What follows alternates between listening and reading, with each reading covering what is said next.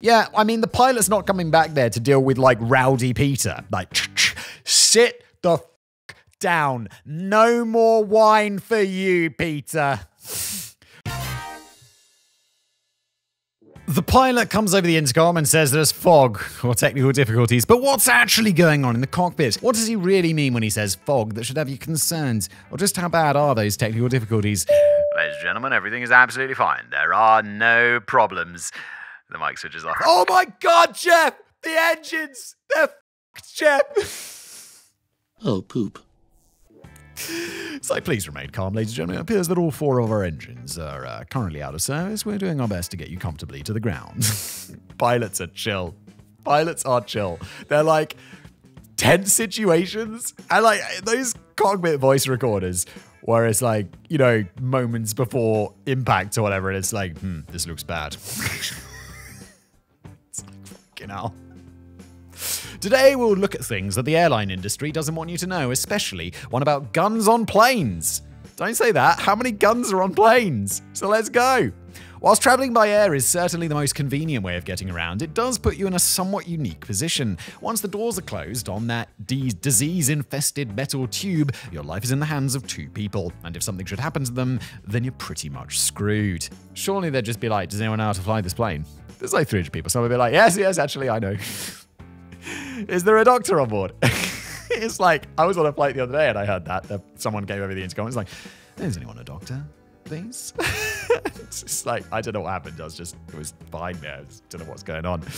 But if they come over and go, just happens to be a pilot on board, you'd be like, what the why do you need a pilot? Whilst in the movies, one of the passengers would remember that they are, in fact, a fully qualified airline pilot and will save the day at the last minute, in reality, this very rarely happens. In order to ensure the passengers remain calm and don't think too much about the fact that they're traveling in an unsupported vehicle a mile above the ground, airlines tend to keep certain pieces of information on a strictly need-to-know basis. So, in tabloid fashion, let's see if we can't make your next flight slightly more terrifying. Oh no, I'm going on a flight in like a week. No, don't. The one I know about airlines is like it's gross. Like is gross. Like they test for bugs and stuff. Like the air is fine because that's getting pumped out like every 2 minutes and new air's coming in. It's not like recycled because they just bring it in from the outside, condense it and then put it in. So it's actually like it's very dry, but it's not disease infested. But that like tray table, the like bits down the side, that's just I try not to touch on the plane. I'm always just like this. Just don't touch anything. Hello, everybody. Have you ever found yourself in the age-old dilemma? Boxers too loose, briefs too tight? Well, worry no more, because today's sponsor, Sheath, have got your back. Or should I say not your back, but your nether regions. I'm currently wearing Sheath right now. I've also got a nice clean pair of Sheath right here, and it's incredible. No more discomfort, no more awkward adjustments, just pure comfort. Whether it's hot outside, cold outside, whether you're in the gym, whether you're just sitting at a desk. No one likes the underwear that's like moving around and getting all uncomfortable, like riding up, or, you know, it's not right. None of that with Sheath, which keeps everything exactly where it's supposed to be. They have this dual pouch system, so your different man bits can go in different sections, which keeps everything, like, especially in the summer, this is really good. Way less sweaty. Very nice. But I was skeptical at first. Who wouldn't be? Why?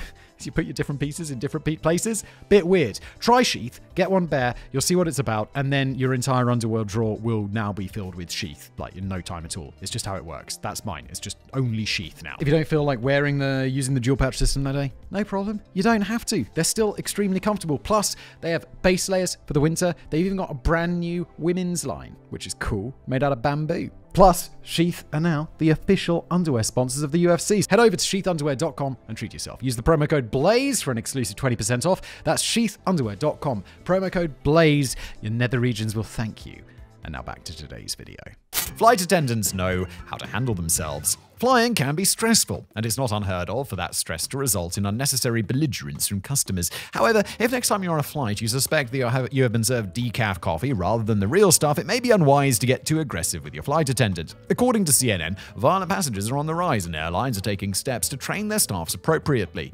Yeah, people have like air rage, right? Where you just get rage. And I never understood this until I realized, sometimes I get rage. You know when you're at your computer and it's like, oh, for fuck's sake, close the program! And it's like that irrational rage. There's no reason to be shouting at the computer. It's just making a little error. It's got like its own little brain fart going on. But you're like, what the f-? But apparently some people get that on planes. I'm glad I just get in my quiet office. If I was surrounded by Billy in the office, I'd just be like... and give myself a stroke.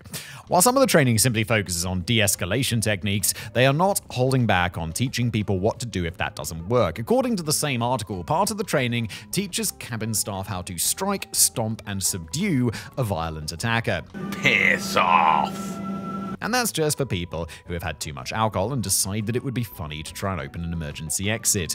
You can't open those emergency exits in the air, though, can you? It's nice. I was going to go up there and be like, hey! Right? Right? For dealing with an attempt to hijack the plane, there's an even more brutal section of this training course. Skills in this section include, but are not limited to, using anything you might have at hand as an effective weapon and learning the most efficient way to eye gouge your opponents. So, why do airlines not necessarily want you to know that your innocent-looking flight attendant could hand you your ass without even trying? I mean, surely that would help keep violent attacks...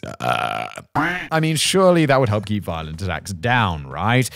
Well, that's what I thought. That is until I spoke to a pilot friend of mine. Jack is a fighter pilot, but sick. Sick. That is one of the coolest jobs. Like, if you introduce yourself to someone, it's like, what do you do? Like, rocket scientist, brain surgeon, fighter pilot. But in his words, he knows several mundane pilots.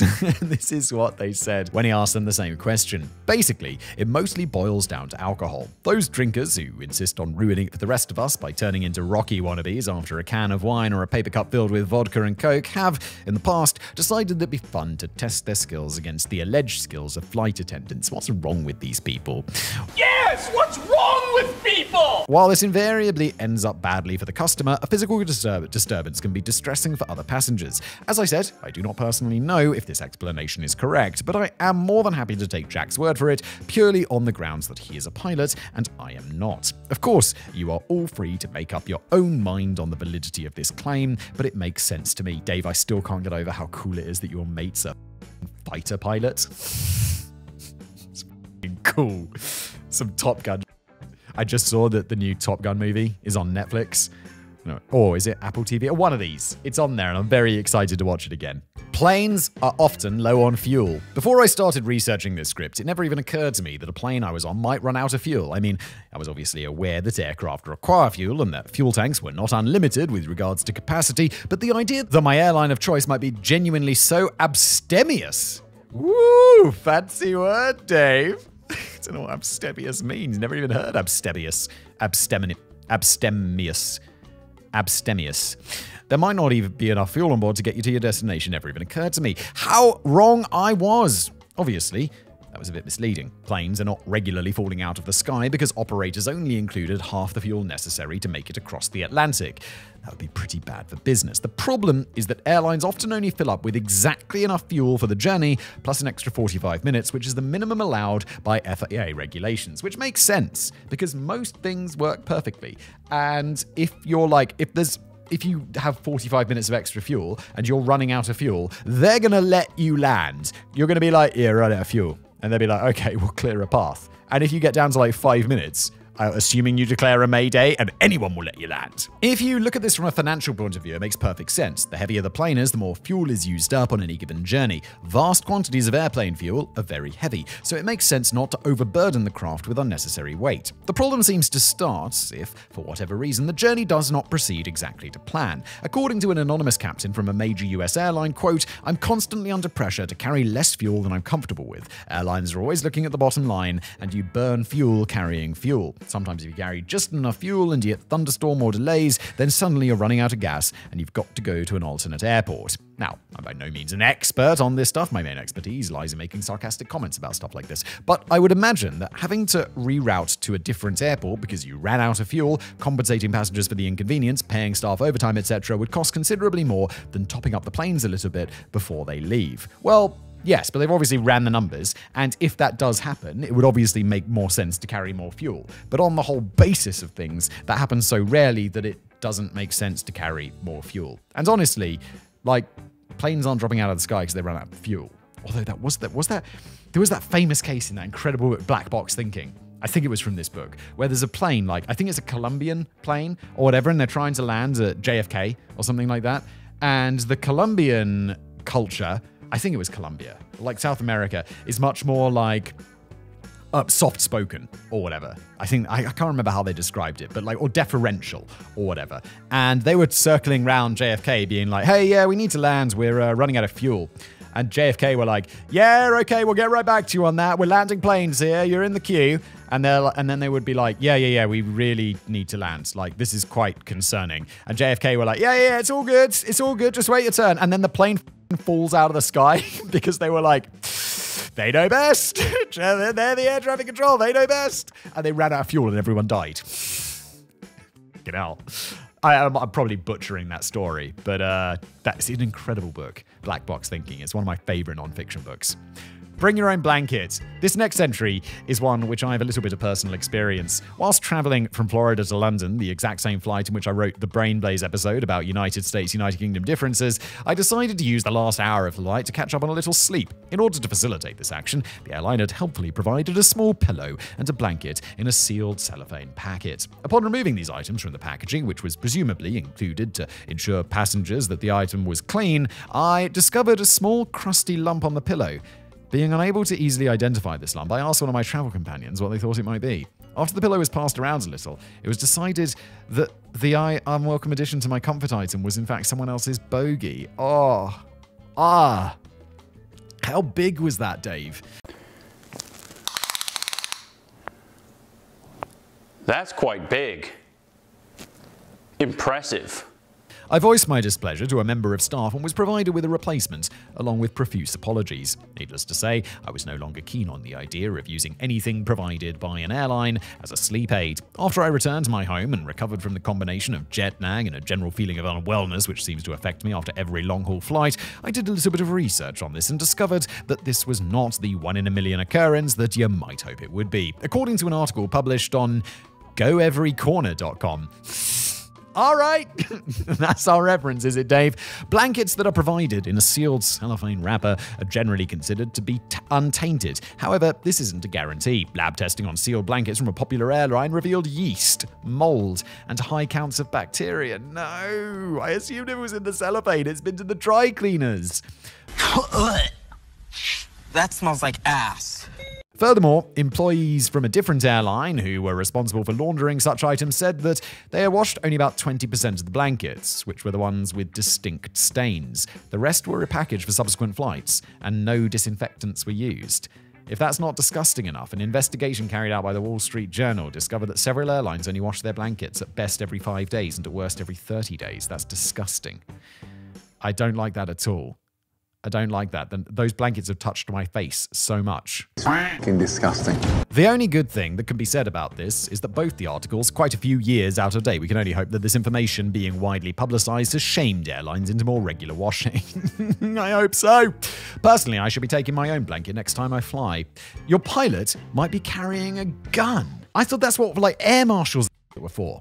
Ever since the events of September the 11th, 2001, many additional security features have been put into place to help prevent future hijackings. In fact, we covered one such example of this at the beginning of the video. However, if a hijacker manages to make it past the martial arts trained eye-gouging cabin crew, they may very well be met with a gun-toting pilot if they manage to force their way into the cockpit.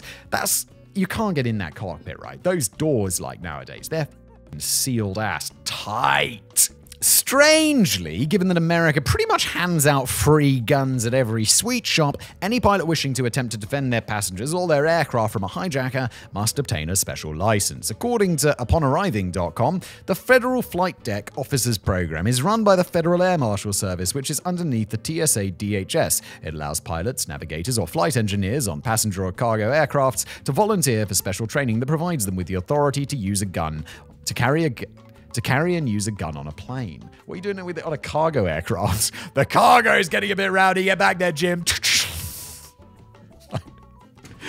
Why? As far as I understand it, once the training is complete, it allows the volunteer pilots to be deputized as federal law enforcement officers. It's kind of dope, though. I'd do that. They'd be like, do I get a badge? I'd be like, yes. Agent Hitler, FBI. Interestingly, even after the right to carry a firearm has been bestowed upon a pilot, there are still very strict rules as to how, when, and where the weapon may be used. Obviously, it's like, hey Jim, what are you doing? I don't know, just waving my gun about. Woo! Boo, boo, boo! Just, what are you doing, Jim? Just shooting some holes in the ceiling. Obviously, it must stay locked in a box. According to the information I found online, the pilot is only authorized to use or carry the weapon while in the cockpit, and it can only be used in the case of serious criminal or terroristic offenses. Yeah, I mean, the pilot's not coming back there to deal with, like, Rowdy Peter. Like, sit the f*** down. No more wine for you, Peter. While I guess it makes sense that pilots should not be able to stroll out of the cockpit and put 2 shots in the head of somebody who's causing a scene because their food is cold or they found a bogey on their blanket, it does seem a little restrictive to limit the use of the gun to the cockpit only. If somebody kicks off and starts stabbing people while on their way to take over the plane, is the pilot or other flight crew member supposed to wait patiently until they arrive on the flight deck? Honestly, I think the answer is yes. I think the sensible answer is yes. Because the pilots should not open that door. If someone's wielding a knife and they're stabbing passengers, the pilots should not, even if they've got a gun, do not open that door because it just risks the gun getting into the hands of that person and putting hundreds of lives in danger. I think that's perfectly sensible. Dave's criticizing that rule, but I think that's exactly how it should be, to be honest. Although, as I said, this does appear to be very restrictive, there may be a legitimate reason behind these stringent rules. Because the weapons are only authorized to be used on the flight deck and when the plane is in the air and must be kept unloaded in a special locked case when the plane is on the ground, it should allow for pilots to carry out life-saving duties when in countries other than the United States. I know this is a slightly off-topic thing, but I wondered about it, so maybe some of you did too. Is it as dangerous as people would have you believe to discharge a firearm on a traveling aircraft? Wait, did Mythbusters do something about this? I feel like they did, but I don't remember the answer. If the shooter somehow missed their target, could the bullet cause explosive decompression of the cabin? All this just reminds me of that terrible show that I actually watched the whole thing of. Have you guys seen Hijack on Apple? I was like, oh, it's made by Apple. It must be good. They make For All Mankind. They make The Morning Show. These are good shows. Hijack was awful. Like, more plot holes than I could ever imagine in any show ever.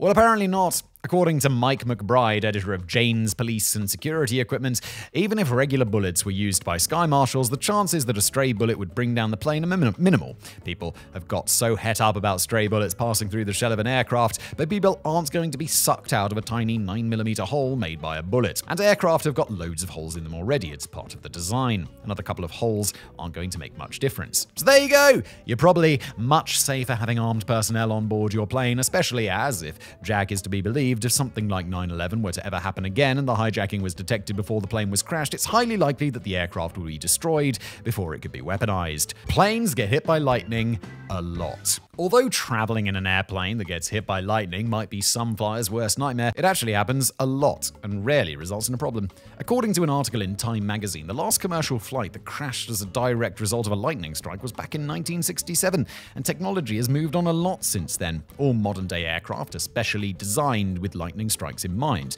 The outer shell acts like a Faraday cage, both keeping the people and equipment inside safe and allowing the current to pass along the aircraft to the tail, where it either returns to the clouds or jumps to the ground. Apparently, should the latter happen, passengers see a bright flash and hear a loud bang, but that's about it. To give you a rough idea as to just how common this is, the United States National Weather Service claims that any commercial plane in regular service will be hit by lightning once or twice a year. Whoa! I did a search online for first-hand horror stories from pilots who have been flying planes that were hit, and the best that I could come up with was a few stories that said that the planes experienced brief flickering of the cabin lights or very temporary sensor confusion, given that your average lightning strike contains 15 million volts of electricity. This does not seem unreasonable. One thing I did discover during my research was that as more and more planes are being built from a combination of both metal and composite parts, lightning strikes have to be dealt with in a slightly different way. For example, the Boeing 787 Dreamliner, which is a fantastic plane. I've flown on one of these. It's really very comfortable and nice.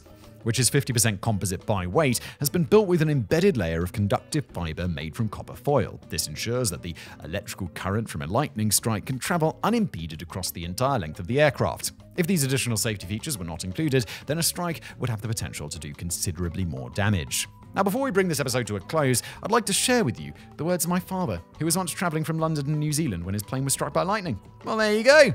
It's not that uncommon if Dave's dad, if Dave's dad has had it. I was just watching the storm through the window and eating a biscuit when there was this almighty bang. I had to go to the toilet because I thought I'd hit my pants. I hadn't. But judging by the suspicious smell that lingered in the cabin, several other people did. And that's where we end the episode. Thanks for being here.